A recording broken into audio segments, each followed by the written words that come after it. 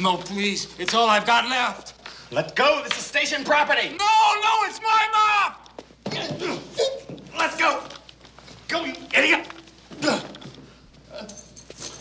my mop. Not anymore, buddy.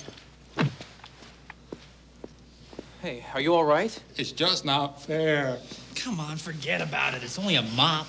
Only a mop. Only a mop. You don't understand.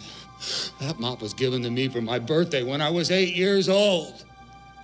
We've never been apart.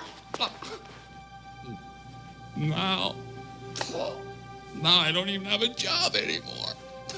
After 15 years, they just tossed me out like an old bag of moldy tangerines. What am I gonna do? What am I gonna do? Well, maybe you could come work for me. Really? You mean it? Sure, I guess we could use a janitor. Stanley Spadowski.